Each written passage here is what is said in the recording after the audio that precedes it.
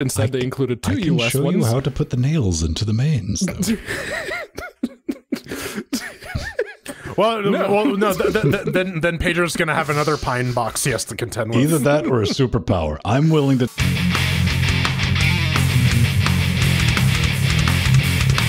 And welcome back to another Linux Gamecast Weekly. The show that covers the latest Linux gaming news, reviews, how-tos, and most importantly, whatever the hell else we come up with. Man, I thought we were gonna have trouble filling the show. Then like Thursday and Friday showed up, just went. Laid it on the table. Yeah. That's what usually happens, though. Like people tend to release stuff near the weekend, Thursday. I guess. Yeah. Dude, it comes out of nowhere and just flops all around, all over this mythical table. Hey, everyone, I'm Vince Stone. That dulcet toad up there, that is one Jordan's Fang. This way. Ha! Wow. Wait. Technically right, either way. Anyway, Pedro Mateas, the man on the island. You know him, you love him. Staying up late past his bedtime, along with you at home. Chat Realm Dynamic, helping us form this cute, family-friendly little thing we like to call Cocaine Voltron. It's 2020. What are you doing, Jordan? That's nasty. Listen, man. I'm just playing with my hands. That can also be nasty. There are worse things that you could be doing with your hands. Yes. I washed them beforehand. They're clean. It's fine. Okay. Don't worry. Fine. Don't worry about it. Those things. Okay. Have you been up to anything, Jordan? Or the gym's open? Have you been able to push anything? Dude, I saw that picture and you said they were going to be doing that in Toronto. Check this out. If you didn't see it in our Discord, like the gyms are in, it was like a 3-sided with just plastic. Yeah. So apparently that was a class. I looked at that. I thought I can smell that over the internet. Yeah, the stag box. Basting. Yeah. So apparently that's in Gold's Gym in California. I gotta wait until I got the news. I gotta wait until the 25th of July before the gyms in my area reopen. Man,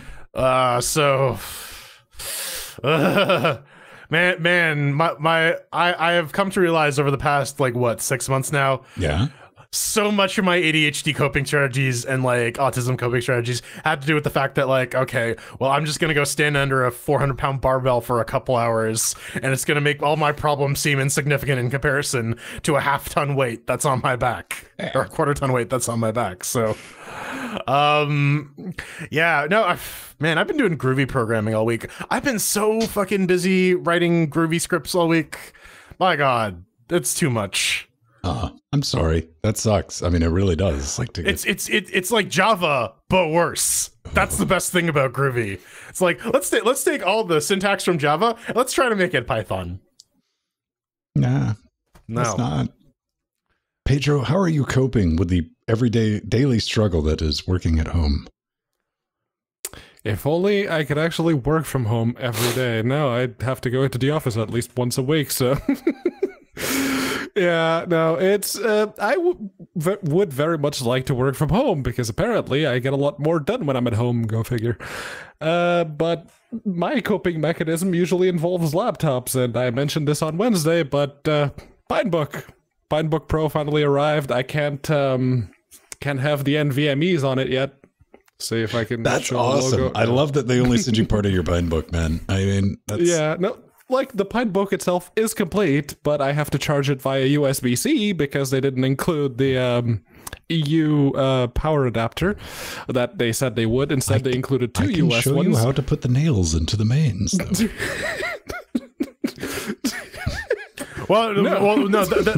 Then Pedro's gonna have another pine box he has to contend with. Either that or a superpower. I'm willing to take my chances. Indeed. But yeah, and they also forgot the little ribbon cable that connects the NVMe board to the motherboard on the laptop. So, yeah. Forget or just laughed at you while they shipped it separately? It's a little bit of yellow. I'm going to say this, man. Your Pinebook, it works and it charges. So you came out ahead. Yeah, no, I've read some horror stories in the meantime. Did you find any dead pixels on your monitor?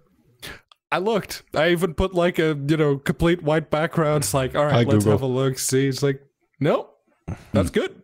So if there are any dead pixels, if they're on the rim, that doesn't show. So that's bonus good. soda, right? Right. Oh, I want to give a big shout out to completely unsponsored ExpressVPN. Have you ever used them?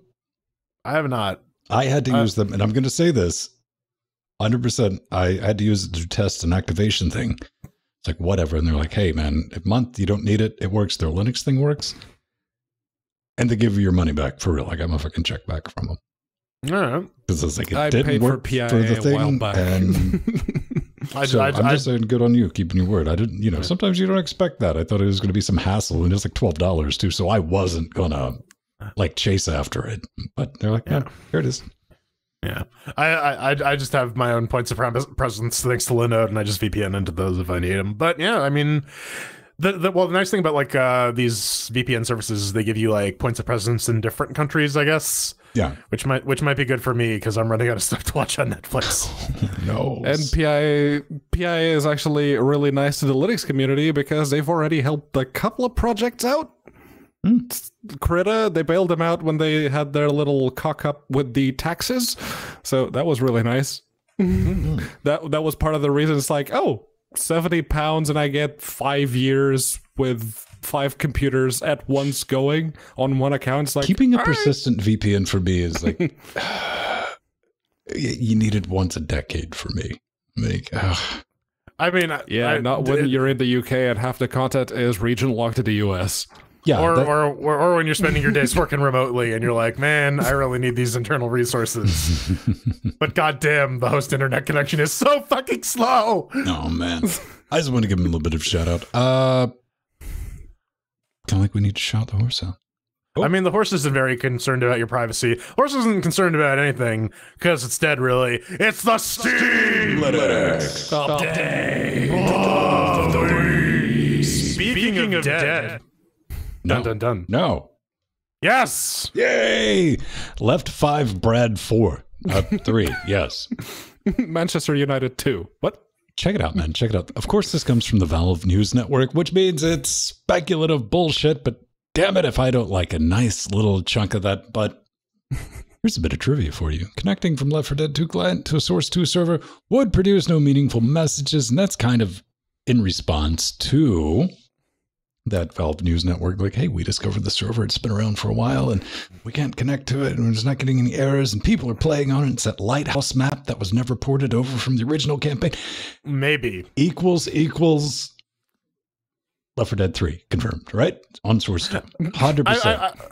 I mean, yeah, 100%. Yeah. If you watch the video, they go into it. There's a server activity monitor for all the official Valve servers. They found a couple of these servers couldn't connect to it. Apparently, they're running a radically newer version of the client and network protocol, which makes sense because apparently concurrently there was about 21 players on that server. Could mean that they're testing some massively multiplayer Left 4 Dead stuff, which would be really cool. It also makes sense that they'd have to overhaul the protocol because if you want to support that many players, you got to do some tricksy business in order to do it. There's a lot of like Reddit hive mind, Twitter hive mind speculating like, oh, this is going to be a Source 2 port of Left 4 Dead, or they're going to be like, this is going to be Left 4 Dead 3. I don't know. For all we know, like I was saying in the pre super shows, and this could just be another one of these Valve projects that will never see the light of day. It just got to the point where they're testing the multiplayer stuff. It might get recycled for another thing. Who knows? And it's Valve. Why update the game at all when you can just, port the old Left 4 Dead campaign to Left 4 Dead 2, and away we go. I'd like a Source 2 port. I would like to see some Vulkan supporting that. 16-player matches, though. That'd be. I'd like to see what they do with that. If we get something, a little crazy or a little sideways. Yeah, there's definitely some room where they could because like Left 4 Dead 1 and Left 4 Dead 2 were pretty much carbon copies. Like Left 4 Dead 2 added a couple more maps, but like when you look at the difference between. Yeah, when you look at the difference between something like Half-Life 1 and Half-Life 2, or like, well, I mean, not necessarily Portal 1 and Portal 2, but even Portal 2 added a lot more stuff. Like, it was fairly radically departed from the previous entry. So I'm interested to see how they're going to progress the Left 4 Dead series, if at all. If this is not nothing. Well, we were talking about in the previous super shows, and yeah, I was definitely with it. I just got like I don't know if it's because Alex came out and the previous work with like the card game that ate all the poo. If something like this dropped, And with Valve, I firmly believe it would just come out of like fuck all nowhere out of the sky. And like, that's thing, like, yeah, it tracks. That tracks. I'd be happy. I don't know if I'd be surprised. I mean, it would track. They were basically saying a while ago, like, yeah, the big mistake we made with Left 4 Dead 2 and all of the expansions that we never released was we announced them, and that got people all hyped up. So maybe we can't do just 3. Gotta... They just can't do 3. It's got to be Left 4 Dead 2 VR Get Wrecked edition, because all you're going to do is wreck your damn house if you're playing Left 4 Dead in VR. Maybe Valve's opening up like a home insurance thing as well. Right. That's it's the vertical integration service from the inside, and you do it yourself. Yeah. All right. Client betas. Yes, and Valve have been keeping up with the client betas, and on June 15th, they released one. It had a couple of Linux fixes. It also had a... The thing that I noticed was the fix the overlay activating if you're using the Steam controller in big picture mode, and you do like the hold down the Steam button and hit the left trigger, take a screenshot. The overlay would open after that, and I always thought that that was intentional, because you saw like the, oh, you took this screenshot, you want to do something with it? Apparently not. But Jordan, what are the Linux fixes? Well, so Pedro's actually nice enough to include a little spreadsheet in the, or not slideshow spreadsheet. Yeah, some sort of document in the show notes. That's something completely different. Welcome back to Linux Gamecast Spread Show. It's baby. about butter, After you dark. monster. Indeed. It's about butter and cream cheese. Anyways, the note here is updated Scout Steam runtime. So Scout is actually the containerized Steam runtime.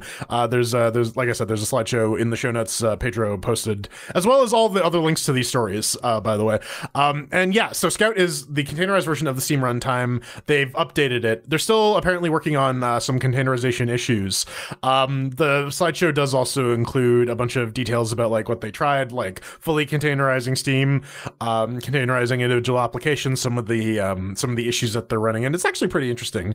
From like containerizing games, it really goes to show there hasn't been a lot of work on like container graphics, which I think maybe this is something that Microsoft's kind of getting ahead of with the WSL. Did you see what NVIDIA did for the WSL? They're like, yeah, they got CUDA, yeah.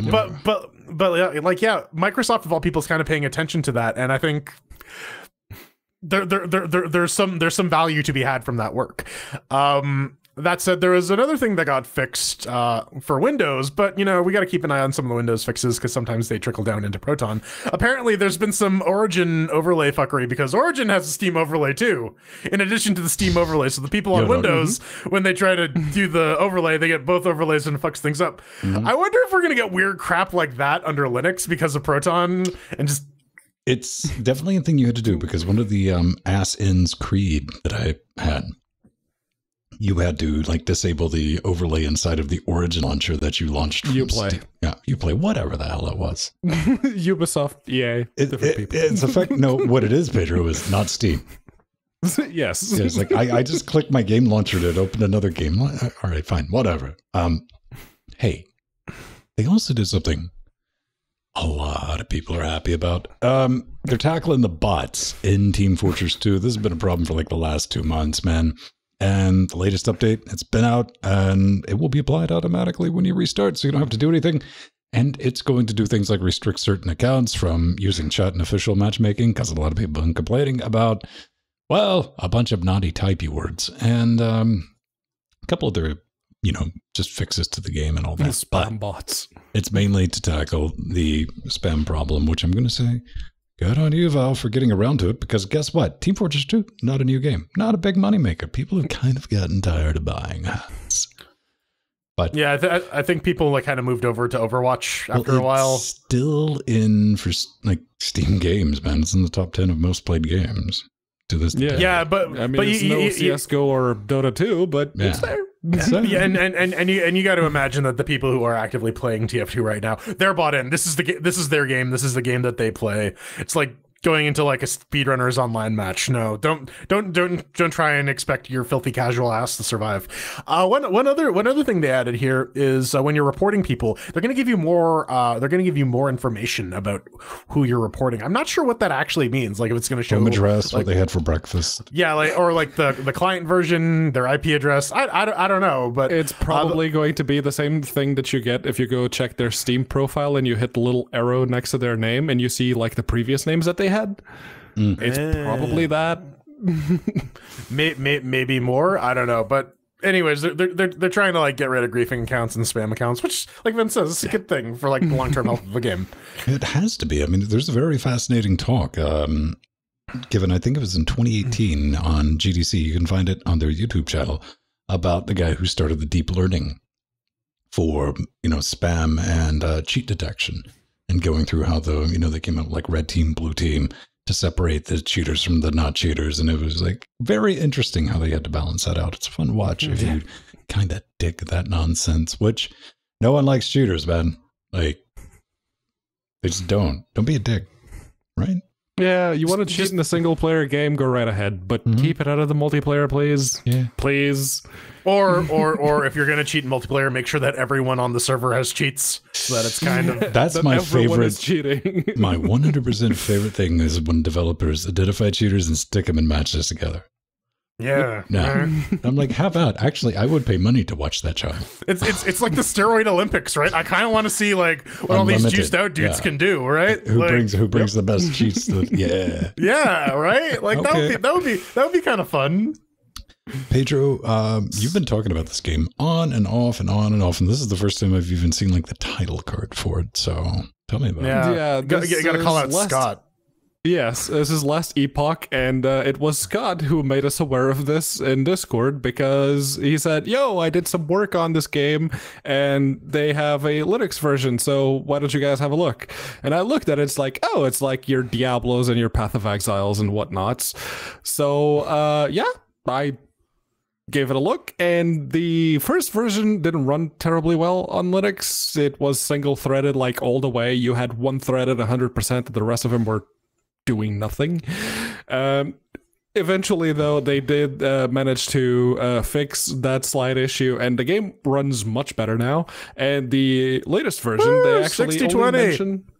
Yep, they actually mentioned one of the one Linux fix, which is fix the bug where character introduction videos would fail to play on Linux. This meant the game got stuck in a black screen when creating a character, requiring a game restart, which... admittedly, I ran into this when I created the one character that I have in this game.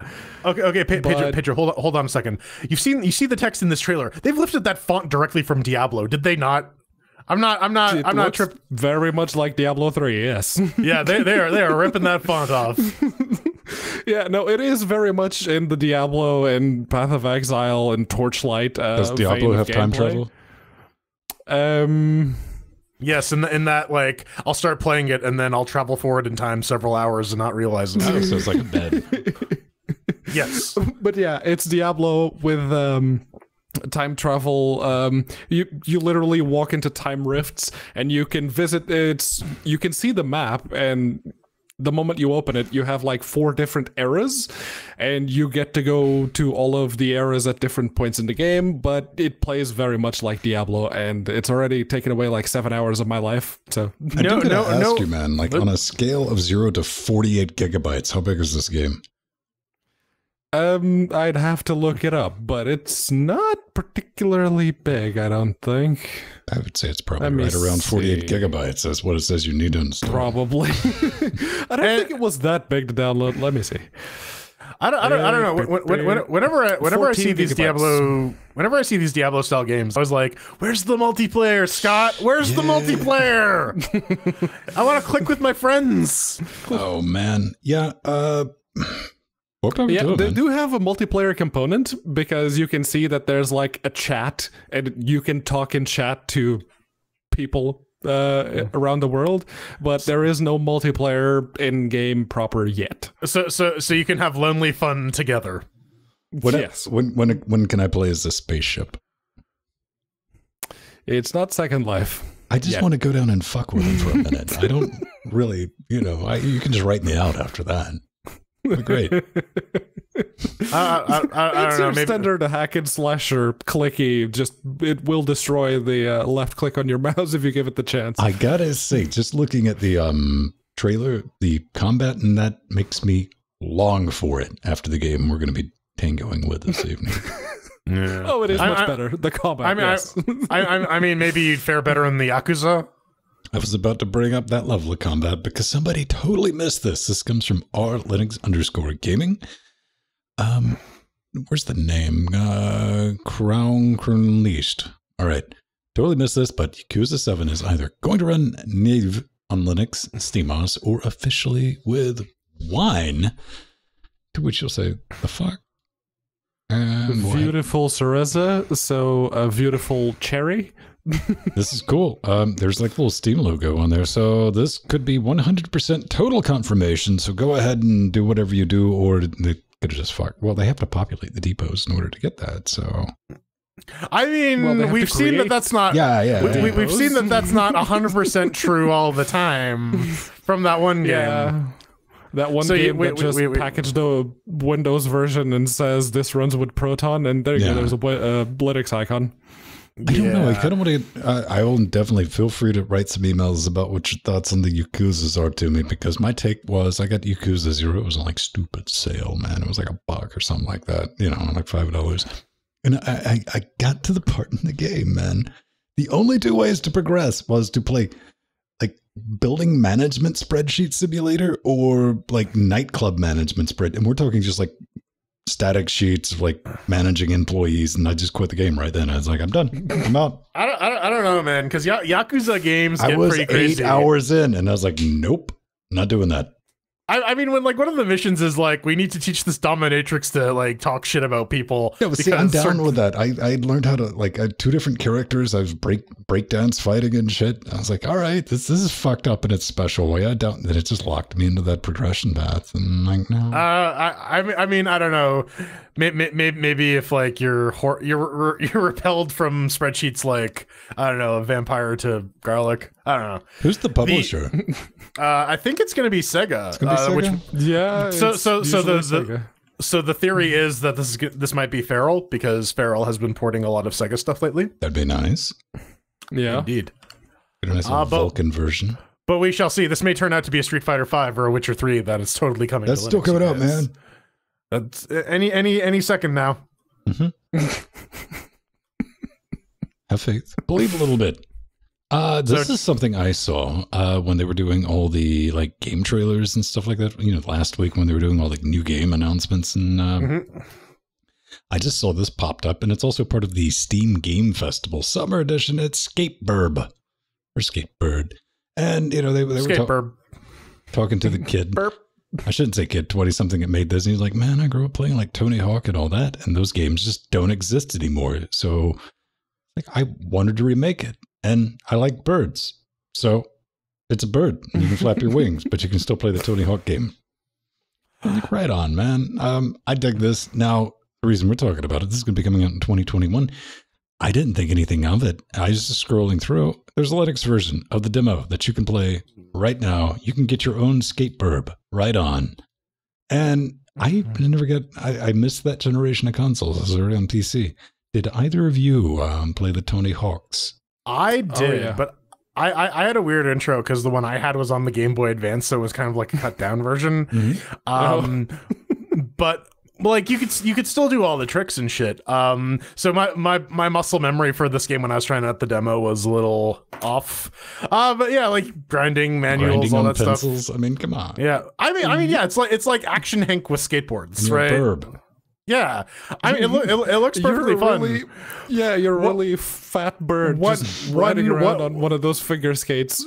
one gripe I have, you can't at least when I was trying it, you can't use the not the arrow keys, the D-pad for like doing skate manipulation. You got to use the analog stick, which is not great when you got to do the up down thing for grinds. Or see, that's why I wanted to ask you about that, because I don't know how the mechanics worked. Back in the day. Keyboard.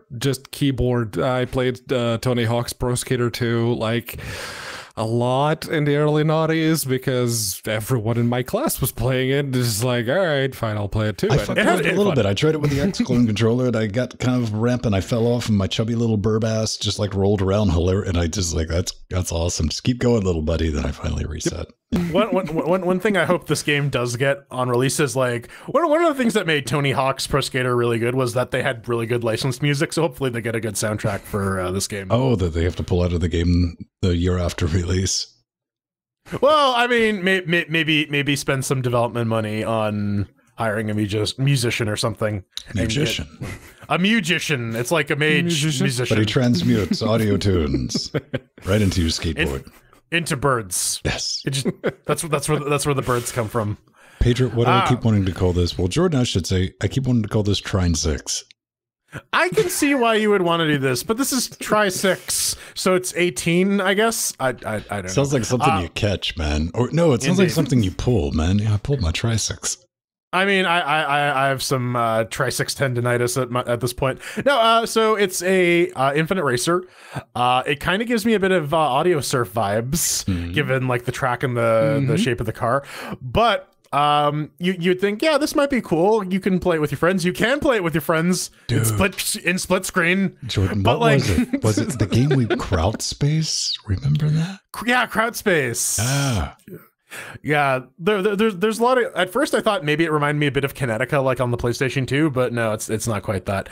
But yeah, like the problem here is like the vehicle is so wide and the split screen is so narrow. I don't see this like I feel they did not think this through until it was a little too late. But also, you're making a racing game with co-op. There's nothing wrong with a narrow 3-shot. It's perfectly workable. If you have a 32 by 9 screen, sure, yeah. But yeah, they do have a demo. It's apparently planned to be released on July 17th. With more than 300 obstacle variations. It's just one obstacle that just moves around a lot. Yeah, only three vehicles though, which seems like an odd number. I would think like maybe have more as unlockables or DLC or something. I don't know. It seems strange to me, but it looks a little too slow paced for my taste. To be honest. Yes, but we'll get to another very slow paced game in a moment. Jordan, you bit the bullet on this. I was like, what the fuck is this? Creamy carrots, man. All right, so this is carrots and cream. So I don't know. I didn't feel like paying $2 to find out what it actually is, but it's apparently it's memes, isn't it? Well, it's apparently not. It's a game about being one of 5 carrots and being grown and farmed. Apparently, it requires a little bit of pathos for carrots, but you know, I gotta say, fuck them unless they're pickled and in on banh mi. I think they're disgusting. So if I gotta like murder carrots, I'm not gonna be shitting A tier. To the reviews, I got down there. It's an absolutely horrific tale involving vitamin-rich carrots and thick, delicious cream. Short but definitely sweet. Yeah, PC gamers, like, I'll never look at carrots. I think this is like one of those, like, what the fuck just went down? It's an art project. Okay, gotcha. Yeah. Yeah, interactive meditation on the violence of nature and nutrition, baby. Come on. What else could it be? I mean, for $2, if it gives you a good what the fuck, like, I think, what are you talking about? Oh, dude, yeah, it's the Dark Souls of carrots, of like rooted vegetables. No, dude, like potato is for noobs. Radish, get the fuck out of here. It's all about carrot. Carrot is the hardcore PC gaming difficult root vegetable. I don't even know what I'm talking about anymore. Arise, carrot. Arise. Shh, it's only legend. Is it a root or a trunk? I believe it's a root vegetable. You know what I can do with a carrot, Pedro? Stick it up your ass. Stab you with it. Also that. Possibly? I didn't say it would kill you, but motherfucker, it's gonna hurt. You could stab. You can make the stab emotion. Yes, absolutely. you could stab Pedro's ass with a carrot too. Right after that's already got a hole in it though. Right after we finish the drag race. Dude, I want some Dungeons and Drag Queens. Pedro, we talked about this game. It had the wheels that were spinning too fast.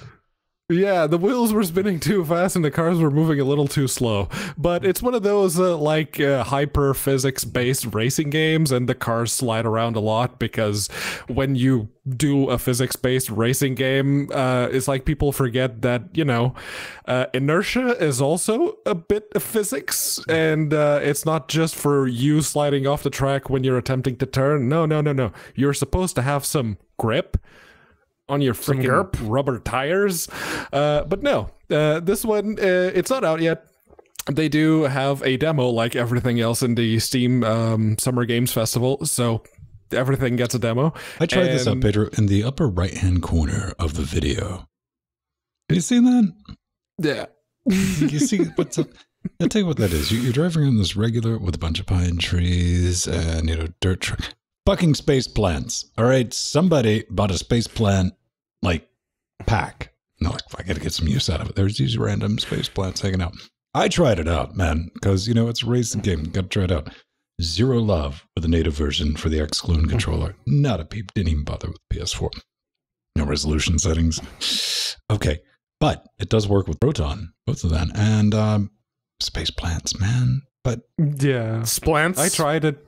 And did you get anything more than this is a sliding around fuck you simulator at this point? Yeah, no, it's damn near impossible to, if you come from any other racing game, even Dirt Rally or Dirt Rally 2, you come from one of those games and you're thinking, yeah, it's a rally game we're gonna do, and you're off the track, and you're off the track, and it's like, so, okay, this reminds me of Power Slide, but that's demo. not on Steam yet. I would call this more of a concept. Pre-alpha. Pre-alpha. I got a question for you though. Have you guys done any sort of rally driving? Mm-hmm. Yes. Is the point that they make about cars being weighted at the center and that sort of being unrealistic compared to weight being centered on all four wheels? Does that have any merit? Is that is that just bullshit? No, it depends on what you're driving. As the previous owner of two 944s, which are 50-50 balanced cars with the transmission in the ass and the engine in the front, those handle different than my 912 did, which was all engine, all ass.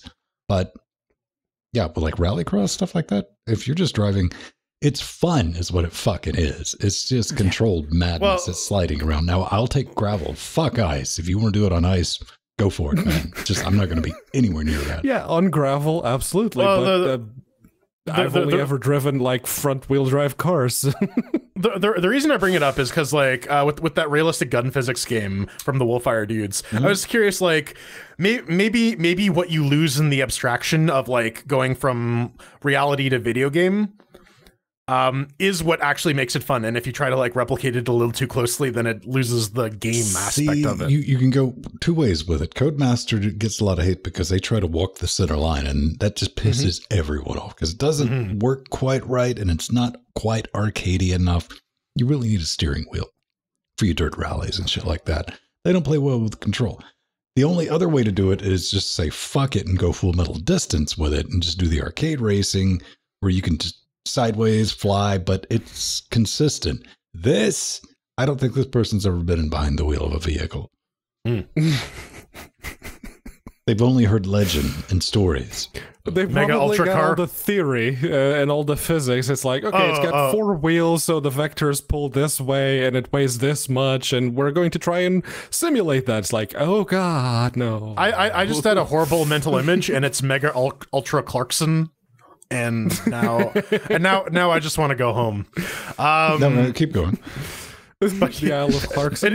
It just has so much shit in its mouth. Just so much shit in its mouth. Full of hammers. And steaks, undercooked or overcooked steaks. Anyways, 3D Sun. So this one's kind of interesting because it's an NES emulator on sale on Steam, which makes me go, I don't think I'm curious what Nintendo can actually do to fuck this. But it means we're gonna find out. We will find out. But what this is kind of neat because what it does is it will convert specific NES games. It won't do it for everyone. They have a list of them on their Steam page. From 2D to 3D. You still have to operate under the constraints of the old NES game, but you get volumetric, you get voxels instead of pixels, essentially. Yep. Which, I mean, could be kind of neat. I would like to see some like Castlevania 1, where like they're trying to do some ambitious shit with like pseudo parallax scrolling. Maybe it looks a little better here. I don't know, but they're adding support for more games as it goes, and it's a cool little project. Hopefully Nintendo doesn't murderize it because they have something else similar in the works, or they just don't want people to play their games like this. Well, there's also that. You know, this looks like it could go so hilariously wrong, but in such a very entertaining way. Since you do have to do some modification, you just can't take a ROM out of the box and it's going to work. So I'm looking forward to that. You know, yeah, you extrude some pixels and you have at it. Dude's also planning on, he's like, well, you know, for reasons early access, I want to get some financing because I want to be able to switch some of these games into first-person mode. And I'm like, do it, buddy. That would be fucked up. Yeah, let's go for it. But the other thing of with I'm this buying being a copy on Steam, after the show. With this being on Steam, remote play. You can actually play Duck Hunt with your friends in 3D. Mm-hmm. 3D Duck Hunt, man. We need a light gun that works off of LCDs, though. Wait a minute. Okay, see, if we're going to be playing Duck Hunt, the three of us can play it. Well, I think only two of us can play it.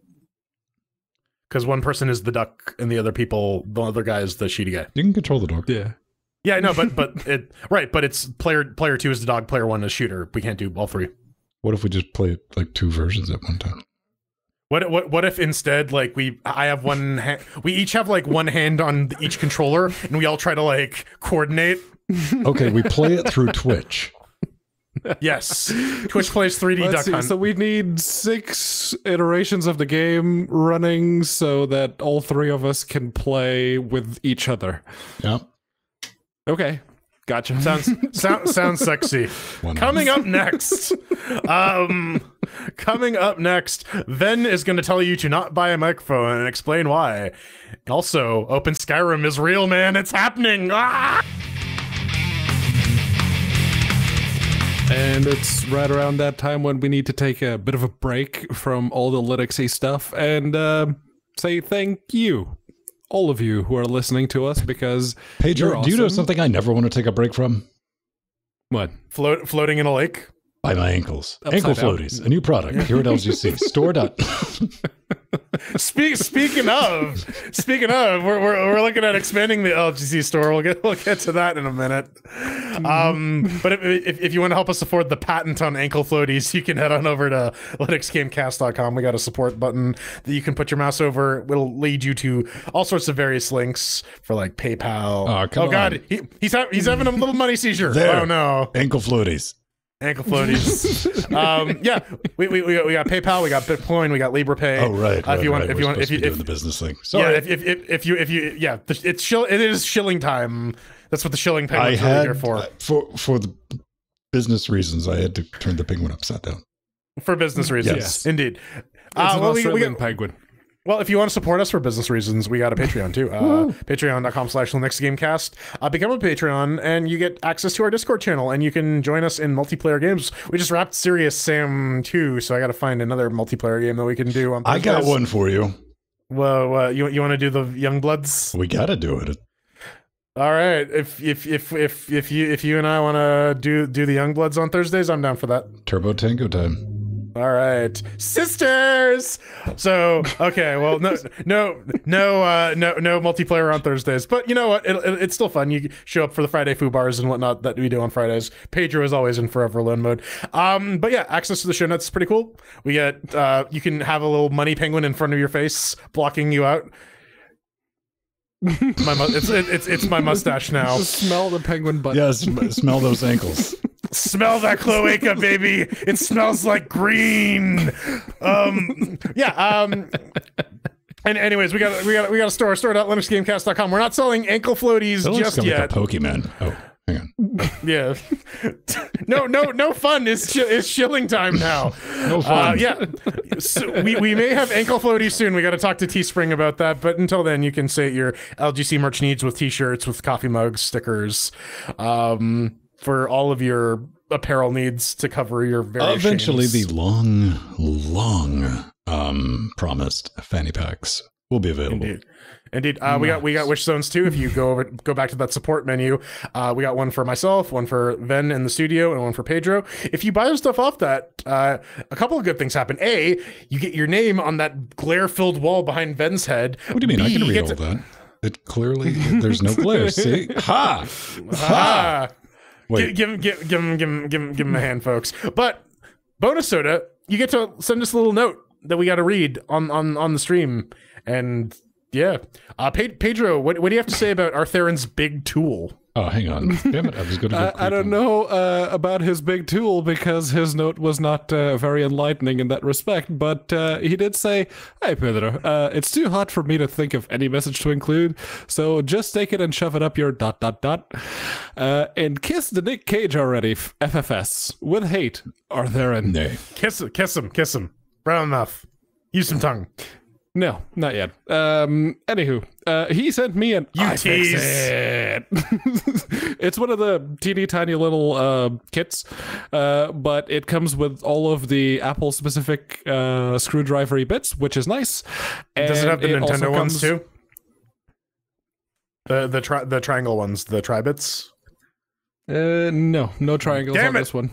The other screwdriver set that I have does have the triangle bits, but it doesn't have like the pentalobes and some of the teeny tiny security Torx ones. Pedro, we get it. You got screwed. Oh he got screwed by RTheren. And I loved every second of it. Yeah. Well, there you go. Something sponger. That's dirty. That's nasty. You're a pervert. I don't know if you pulled a sponger out of the bag and it was like dripping a little bit. Be like, huh. All right. Dripping with what though? Where's my pumpkin? It's I turned it into a wacko-lantern. And anyways, speaking of stuff to put on your wish list, sometimes we put microphones and audio equipments, but here's one to not put on your wish list. What's that? Couldn't hear you. It's an upside down penguin is what it is. Smells good. All right, goodbye, party penguin.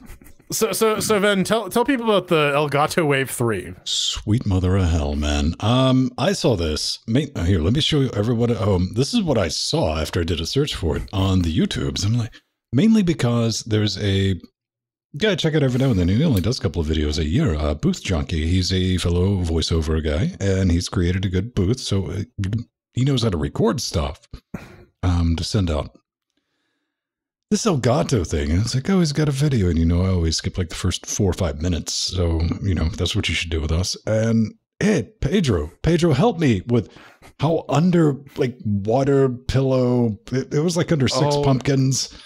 Yeah, he sounded like he hadn't taken the microphone out of the cardboard box that it came in. It's just like, that doesn't sound great. Dude, it sounded bad, man. But when show up on the screen, Elgato wrote some checks. I mean, seriously, they did 100%. I'm just throwing this in because this is an insult to cheap microphones. It is 100%, man. The Wave 3 is effectively, you know what? It's an insult to headsets. Headset mics. It's so bad. You got to listen. There'll be a link in the show notes after the fact with this. But everyone's saying, and what I mean by everyone, if you go look on YouTube, it's like, this is the microphone to get. This is the best podcasting microphone for 2020.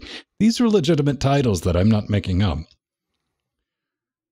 Go fuck yourself. There's nothing wrong with taking sponsorship. There isn't 100%. That's fine. Maybe I don't know about review, but you just straight up lying to people. All right. At least Booth Junkie. I had an entertaining time watching him go, wow, they've sure some EQ'd this, not just for my voice. You might notice, what did he say? You might notice I don't sound anything like myself. Yeah, so my voice, I'm used to listening to my voice because apparently it monitors his voice like, people do.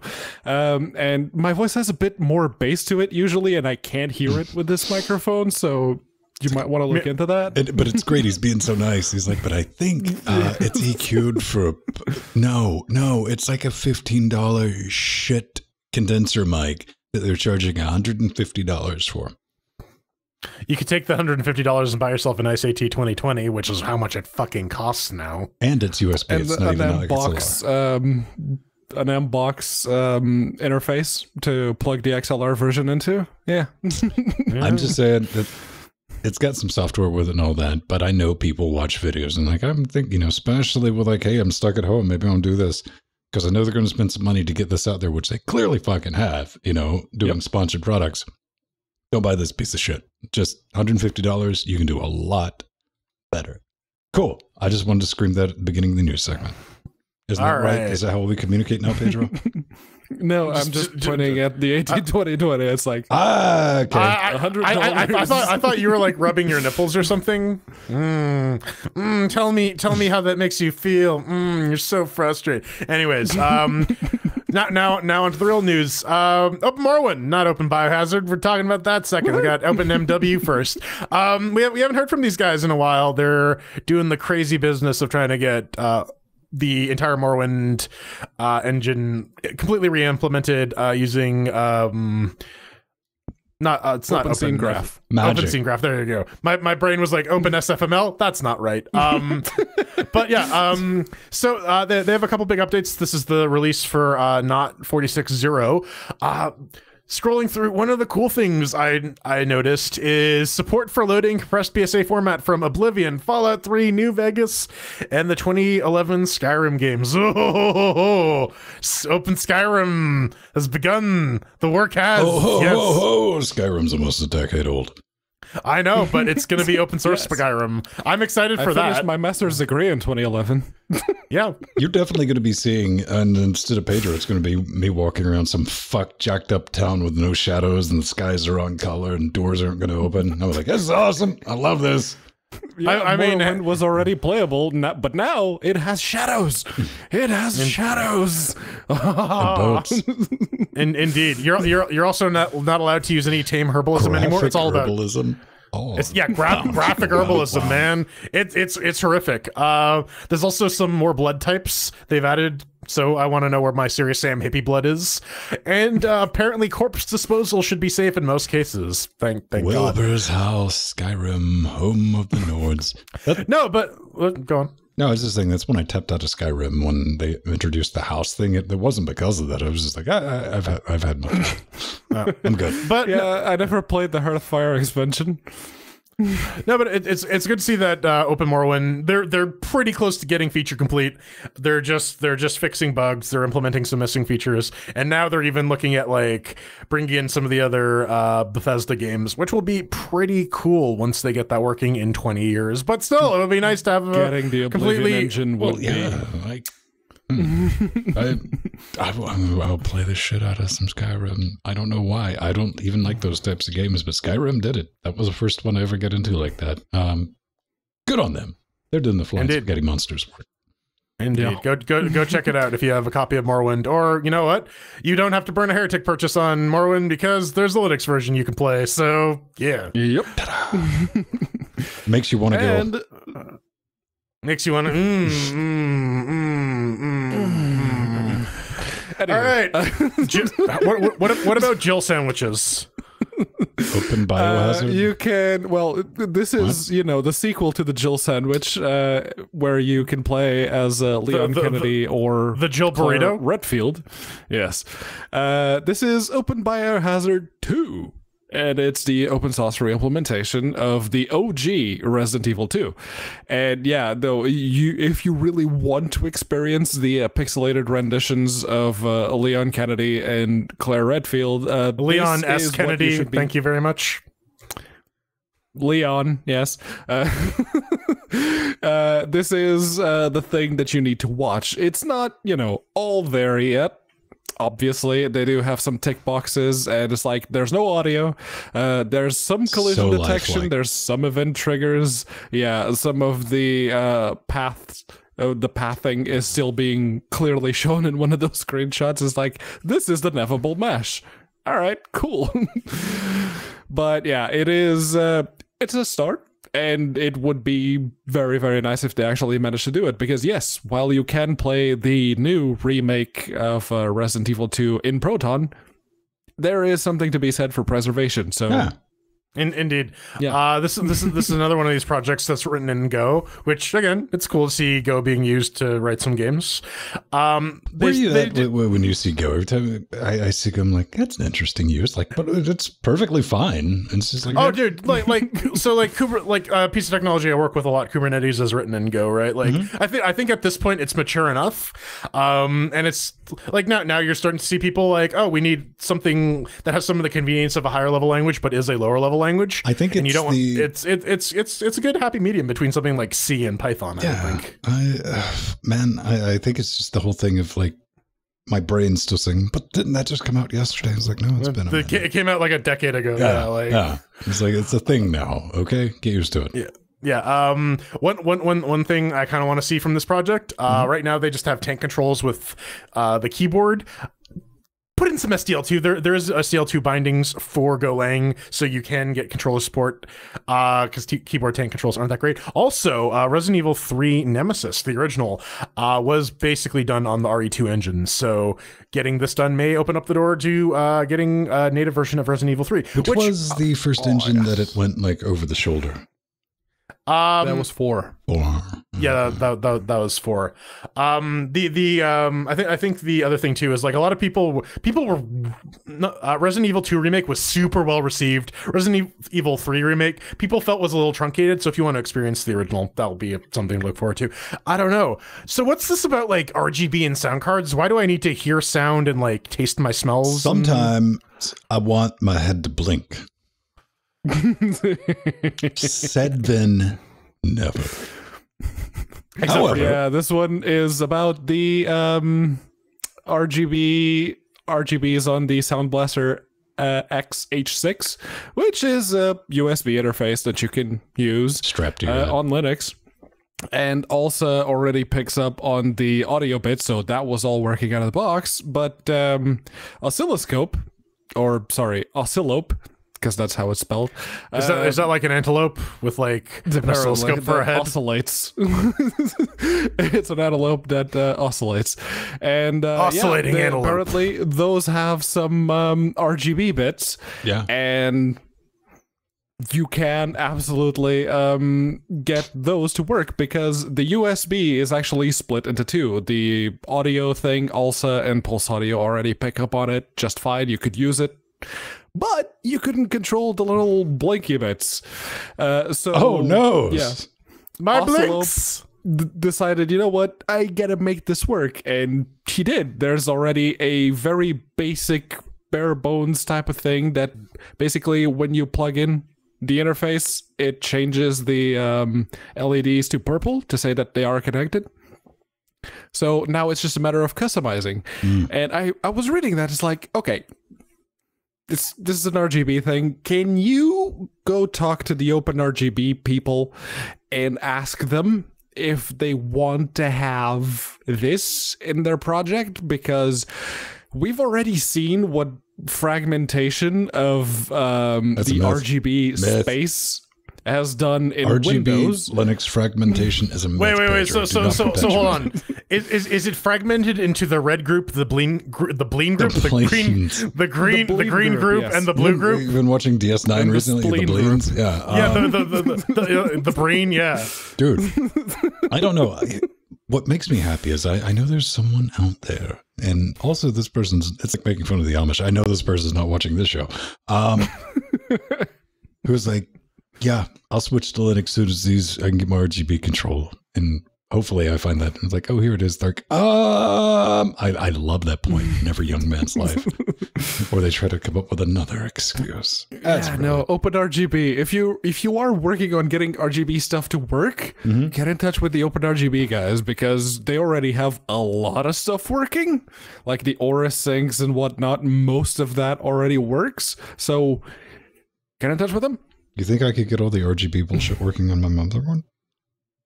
Probably, but you need a side window to be able to see it. Also, it needs to be not facing a wall.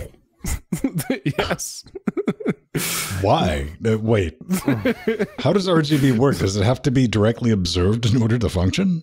Yeah, it's quantum RGB. Dude, it's like If it's not observed, does it really make a noise? No. See, once quantum computing really takes off, we're going to see the quantum RGBs that change color depending on whether you're looking at them or not. And it's going to fuck up and blow out the back of your head, but it's going to look beautiful. No, dude. Some guy's going to do a double take and a black hole's going to open up. Yeah. It's going to be amazing. All right. Blendo Games, you might have heard of them. They put out a game a couple years ago called Quadrilateral Cowboy about being a hacker using a 56K modem to hack into things. And now they've posted a bunch of their games on GitHub. So if you want to take all of these Unity games and hack around with them and make your own thing, you absolutely can. Also in this repo is a graphical Unity uploader that only runs under Windows, but I'm pretty sure would run fine under Wine, I guess. But yeah, all the games have source code available now. Blendo's open sourced them, which is really nice. It's good to see people actually open source their projects so people can build on top of them or make their own games. It's how open source feeds into like good quality software development by giving people functional examples to work from. But Jordan, I downloaded it and I can't play the game. What I'm trying to point out is the art assets for the game are not free. So you're still going to need to get a hold of those. You're going to buy the game. But that's true.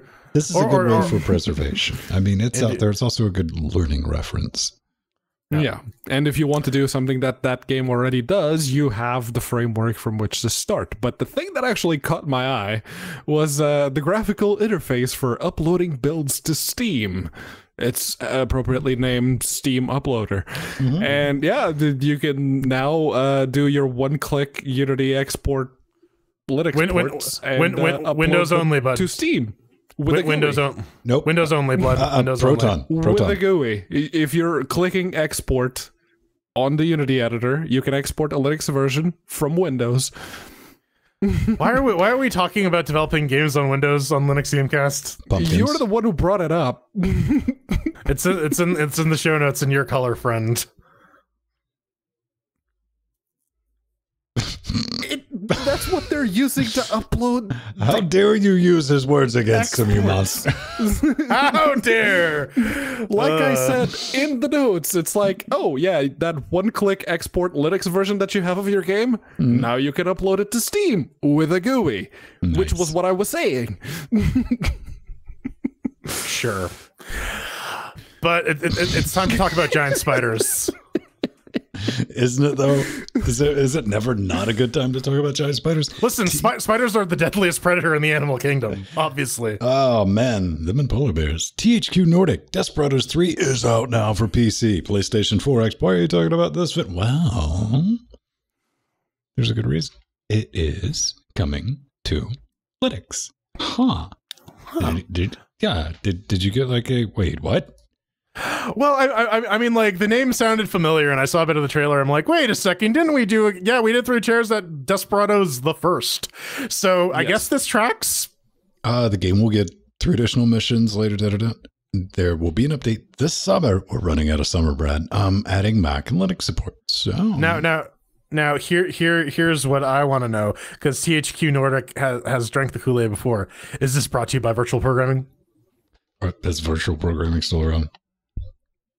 It's probably going to be a very hard sell in the world of Proton. I mean, depending on if the software people or the business people are making that decision. But yeah, no, it's one of the things that I noticed. It's like, okay, the indie games, we're still getting a reasonable variety of them, but when it comes to like the AA's and the AAA games, why are we only getting the strategy ones? Because we're so very strategic. Honestly, it's the Total Pedro, Wars and Desperados, apparently. I'm going to be honest with you. It's kind of a practical joke. It's got a lot of hand. Because that's one of the very few genres of video games that I really don't like. Well, we get the strategy games and we get the shooters, and then surprise, surprise, coming up because we get a bunch of Unity-based isometric RPGs. Well, we get all the Total War because I don't mind those. I like those. Feral has figured out like they don't do fuck to these engines. We just all right. Send us another texture pack. There, look. Now we have a new Total War. Whatever. Like, hey, new game. Right. Indeed. Although this one's ain't feral, so what it actually is remains to be seen. Well, I'm gonna have to like back up with like Pedro. I'm like, you look at THQ Nordic, and like, can you port some of that other shit, Brad? Yeah, it's like you have like the old THQ proper that, you know, went bankrupt and everyone else bought their IP. They had a lot of great stuff in their IP catalog. It's like, can we have some of that on Linux, please? Hey, this one's got a knife. Look at it. Look, knife action. That's a spoon. Maybe in Canada. Oh, maybe. I see you've played Knifey Spoony. This is like Wasteland. Oh, it's like real time Wasteland. I think it's like Satellite Rain. That would be the Western Satellite Rain. I think would be the good comparison here. It's a real-time strategy, Commandos, if you played the game Commandos, but in the Wild West. Yeah, it's like that FMV game Mad Dog. I know exactly what you're talking about. Yeah. Mad Dog McCree. Mad Dog McCree. Now available in 3DO. That's gonna do us. Yeah. Coming up next, isometric Unity-based RPGs abound. We're throwing chairs at Tyranny.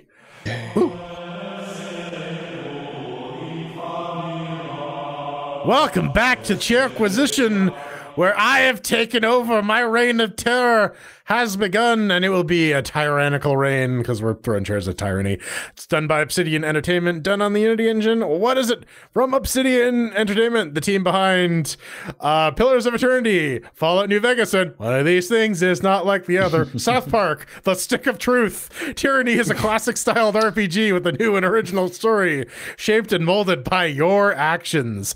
Yeah, so let's get into it. I bought this originally forever ago, and Pedro, and I gave Ben a copy that came with a bundle. So no special thanks to Insidia. Yeah. I don't feel too bad then, because I knew like 40 minutes, and I'm like, yeah, you burned that game, and I'm not coming back. Oh, yeah, spoilers.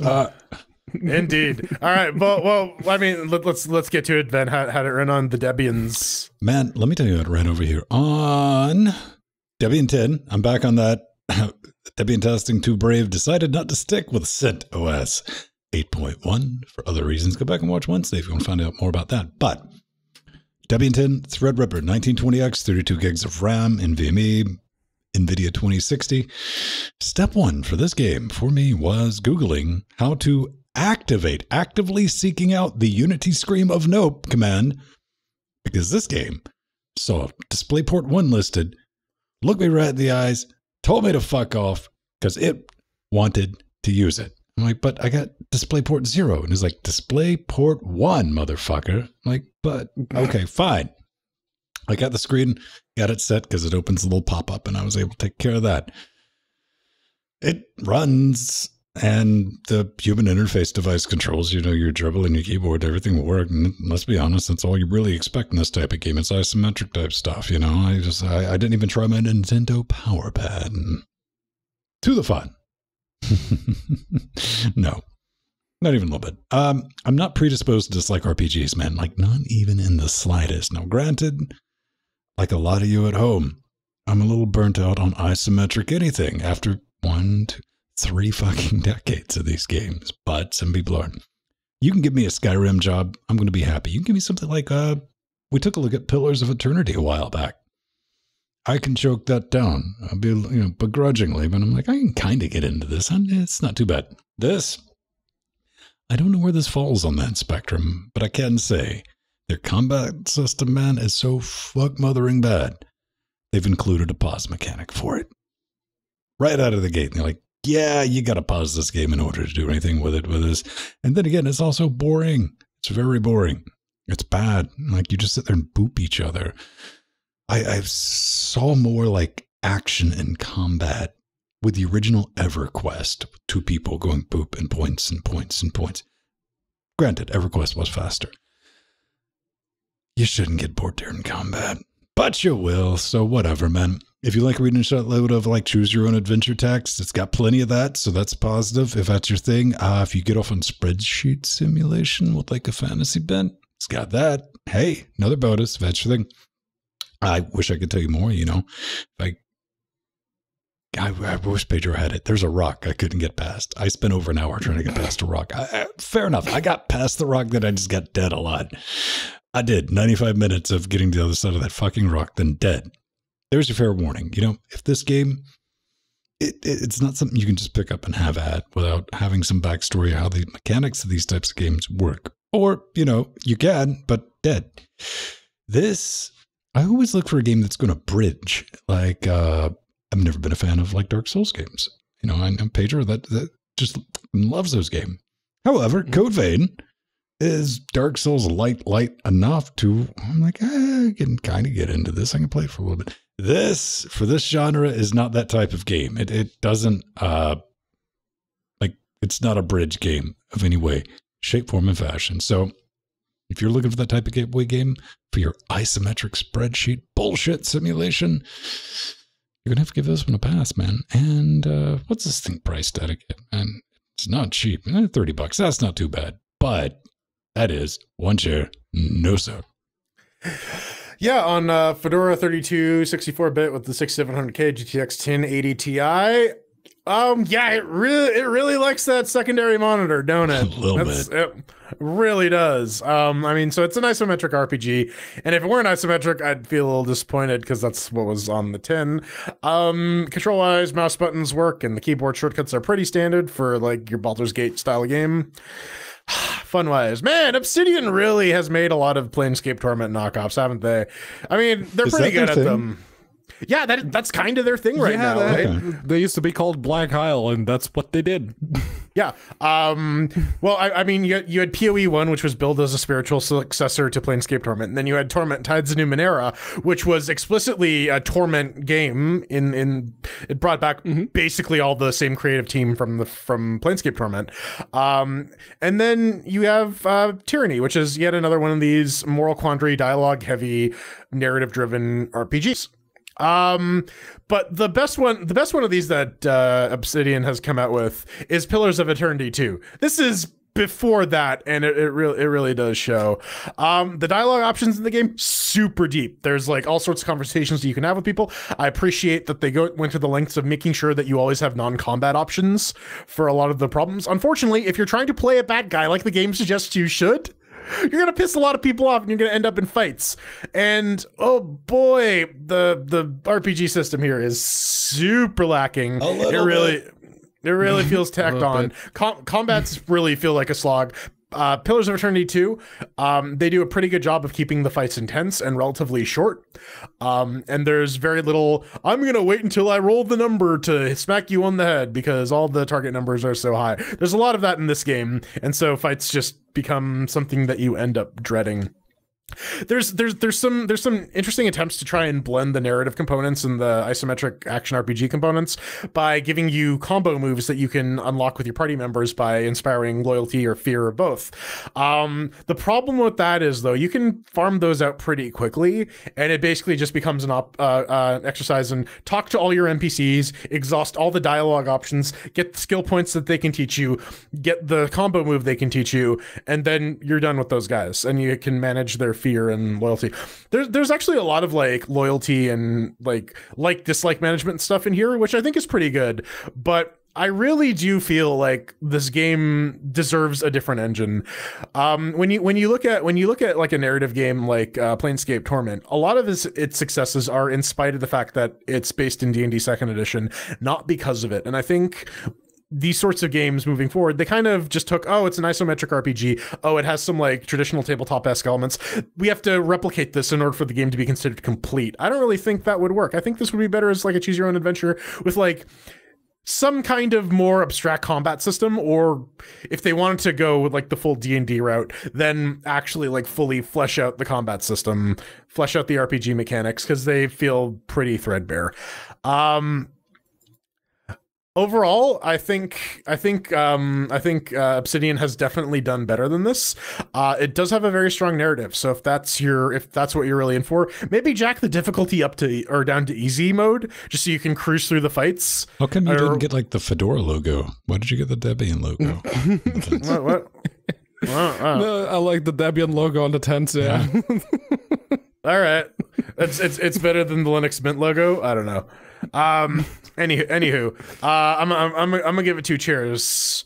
It need 2 cheers. Yeah. It needs to figure out what it wants to be, but this is a game that's been out for a couple years now. So if you like narrative heavy games, go for it. If you don't, skip. Go play Pillars of Eternity 2. It's much better.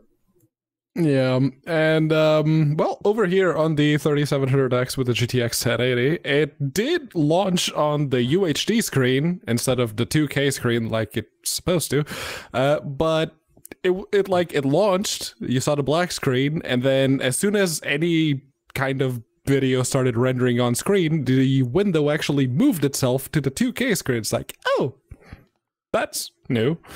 But it is also a Unity game that doesn't hold 144 hertz at 2560 by 1440. And I mean, if you're looking at the video version, you know that it has absolutely no reason to, when far more demanding games have had no issues on this very box maintaining 144. So something is going on there, and it does sit at 144 most of the time. But every now and then I'll see it dip to like 100s-ish, 110. But considering it's this kind of game and you can pause it at any time, I really don't mind the FERPs dipping. And the controls, well, you click a lot and you have the cursor keys or WAS to move the camera around, so that's fine. Oh, I do want to say, don't try to launch Mango HUD with this. Oh, I didn't try that. No, it's not pretty. Does it look like a pulverized mango? It wasn't as spastically delicious as trying to do a Wolfenstein Youngblood, but yeah, this one's not having it. All right. But no, for the fun for me, I get it. I played a lot of Icewind Dale and Baldur's Gate from when Obsidian used to be called Black Isle, and Fallout 2, made by the same people. Go figure. And I do honestly think that for this kind of combat system, Neverwinter Nights was an improvement on that particular formula, like a significant improvement at that. And I think Obsidian realized this too, and made it so that the focus in Tyranny was less on the combat and more on the conversations, which I suppose will cause a lot of people to not have, you know, any interest in Tyranny, because it's like, no, the combat sucks and I can't find any enjoyment in the game anywhere else because I really don't care about the story and I really don't care about anything else. For me though, I'm usually the gameplay guy, and the primary loop here is clearly the conversation, so I can respect what they did with those mechanics. Yes, it will involve reading a lot, but that is the focus of this game. This is about the conversations, and like Venom Jordan already said, it's like the combat is bad and it feels tacked on. So yeah, the way you shape the conversations itself, they allow you to shape like everything around you, and everything that happens is based on what you say during those conversations with those people. That is kind of awesome, because this is, since like Planescape Torment, for me anyway, this is possibly the game that has me caring the most about dialogue at all. And like, there was one fight in particular that as soon as you started, a dialogue option appears, like the guard captain saying, "Oh, they've made it past the river. Get into defensive lines." And you can just start the fight by saying, "Those of you who would leave behind orphans, run." And you see like 2 of the opposing team just scatters, like, yes. Hey man, free orphans. Yeah, it's like, bland as it is, I don't really mind the combat too much. I've had plenty of it in my time, but honestly, I was really looking forward to the next big conversation, and I tried every single passing rando NPC. It's like, please talk to me. I want to talk to you. I want to see what you do with this particular conversation. So for me, it gets 3 chairs. Oh, hey, there you go. All right, hey. All right. Hey. Because it is one of those games. He's not done for me. Anyway, that was just warm up. Oh man, all I gotta say is, like, after watching the Baldur's Gate 3 gameplay trailer, I'm so excited for that, especially as a point of comparison. I don't know. Tyranny. I do feel like, when the second I see a screen like that, I'm like, ah. But to make a note on the combat, I think I could have had an even better effect if I could have just rolled some fucking dice, man. Be like, all right, how's that going to figure out? The thing that bugged me about like OG Pillars of Eternity combat too is they're like trying to do that active real time thing where everything's on a cooldown, and I don't think it works for this style of game. If you're gonna do that, like full on lean into it, make it like Satellite Rain, make it like Desperados or something. Don't try it in like fake turn based with real time. Just do turn based or do real time and make people adapt. Yeah, otherwise you get a kind of mess like this where you're waiting for your healing spell to recharge. It's just not happening. Anyways, coming up next, we got some hate mail. We're going to talk about why Netflix is the devil. Evil devil Netflix. And I suppose this is the end. If you've made it all the way here with us for yet another week, I'm Joke's really on you. I not watch this shit sorry. on YouTube. I fast forward like I'm doing now. At this point, at this point, you're doing it to yourself. No one watches like the end of the show. No one watches it. Absolutely no. Do you ever look at our metrics and see when people tap out? See, now it's like 6 minutes in, people tap out. It's interesting to look YouTube, around. though. Well, yeah, that is YouTube, right? Like, whatever. I need more blinky lights. Now that we have timestamps, that's pretty much the segment watch. It's like, I want to watch that. You can see when it picks back up, it's like, oh, hello. And I only know that because if I cock up a timestamp, I know about it real quick. Like, this one's a little bit like, you know what? Now it's 5 more minutes off. Hi. I'm Now it just takes you to the end of the episode. All right, there you go. Fuck you. Your problem's done. Speaking about problems done, how can you problems done us? Yes, you can problems done us all the way up and down the street by swinging a pipe over your head, or you can hit the contact button on linuxgamecast.com and fill out the form. LGC Weekly is the show that you want to send your bit of hate mail to, and we will talk about it right here, right now. You can be like Chris did this week, because Chris decided, you know what? Let's rehash something from 2 weeks ago. He's gonna sing the Doom song, all right. So Chris says, Doom Eternal's de novo anti-cheat software sounds incredibly invasive. I don't care about cheaters. I much prefer that the software I buy to not install hidden stuff that operates selectively, especially at the kernel level. That also beavis privacy. Amazon doesn't need any more of our data, and certainly not just because we want to play a video game, especially in single player mode. I didn't realize so many companies did these types of anti-cheat software practices. It should be illegal. All right. Anyone want to take a crack at this first? I mean, the Denuvo anti-cheat wasn't even the most invasive one, because it only started when you started the game, and when you closed the game, it went away. Are you going to bring up, what was it called, like Star Force or some shit like that?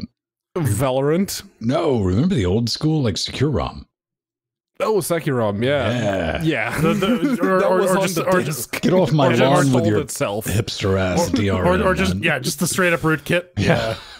Yeah, but yeah, no, like stuff like Valorant, which it runs on boot. It stays running the whole time, always on, always connected, always ring 0. So yeah. No, Denuvo actually went and like, oh, Linux people, sorry, our bad. We're going to make sure that in the future this doesn't happen. You know, I think the game industry and Denuvo both know at this point, it's effectively there to like attempt to protect week 1 sales. That's about it. I mean, to some extent, it's also there just to like placate the shareholders who are concerned. I heard about the internet and the piracy. The internet won't be that. People are going on the Kaza and they're downloading the Whereas. The Whereas. The Whereas. The Whereas. Where's the Where's? Yes, where is the Whereas?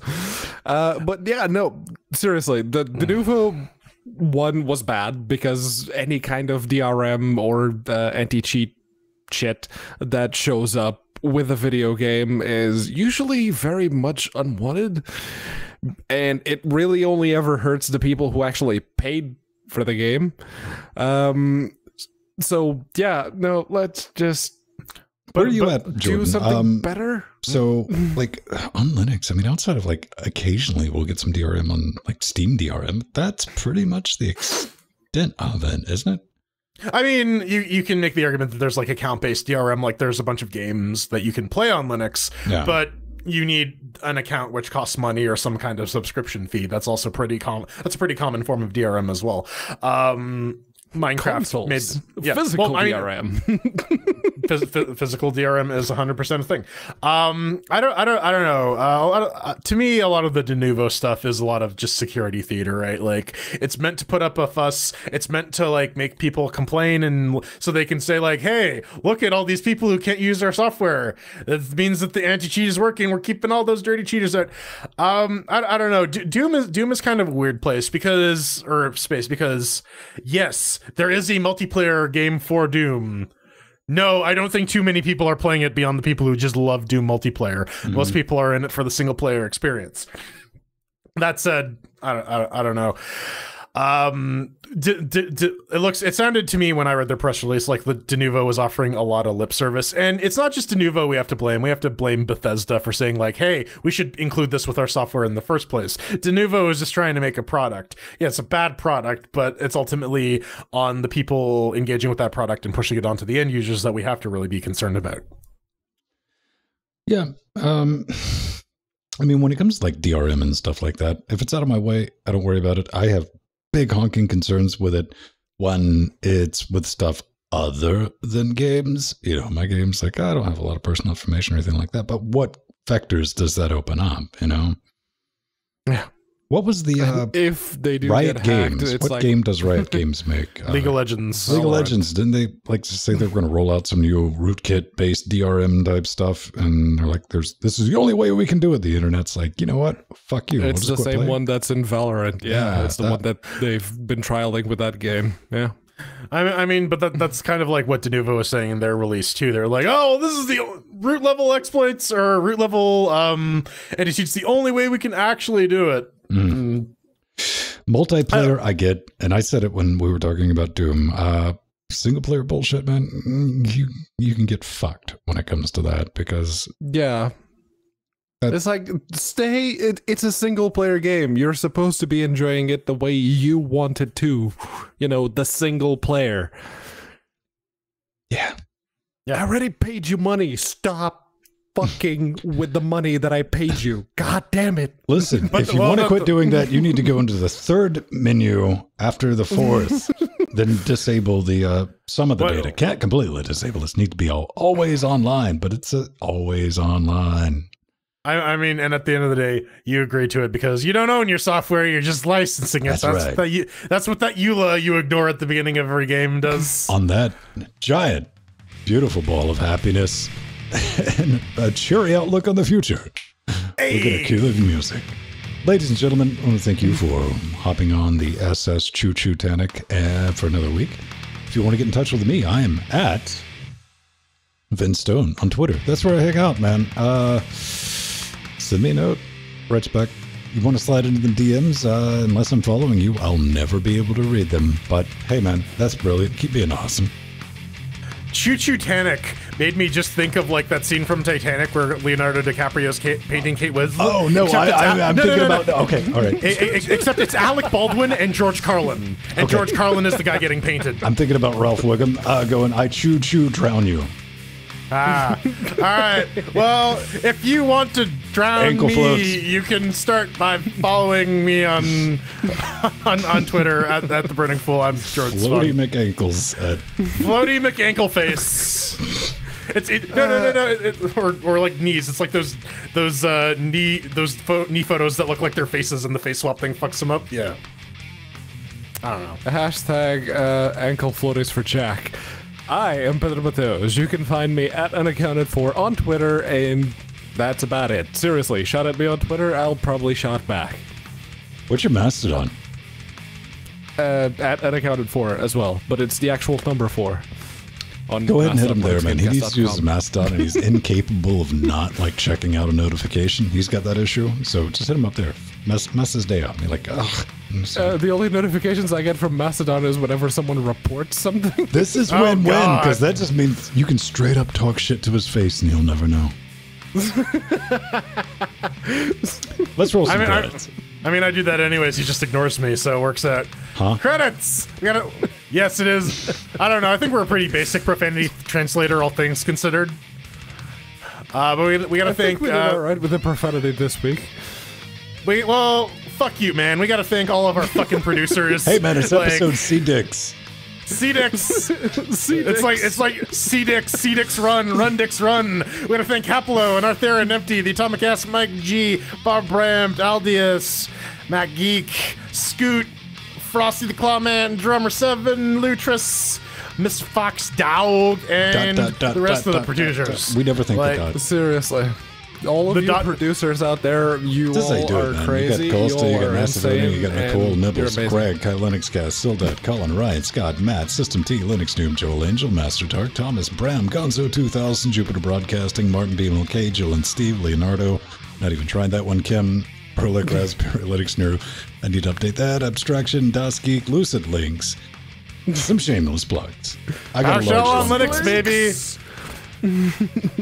Nixon's Pyramid. That's the new Would show. you PowerShell on would Linux you and would you Nixon's watch Pyramid. a movie where like Richard Nixon came back as a mummy to like haunt people? No, but I'd watch a movie of Richard Nixon came back as a pyramid.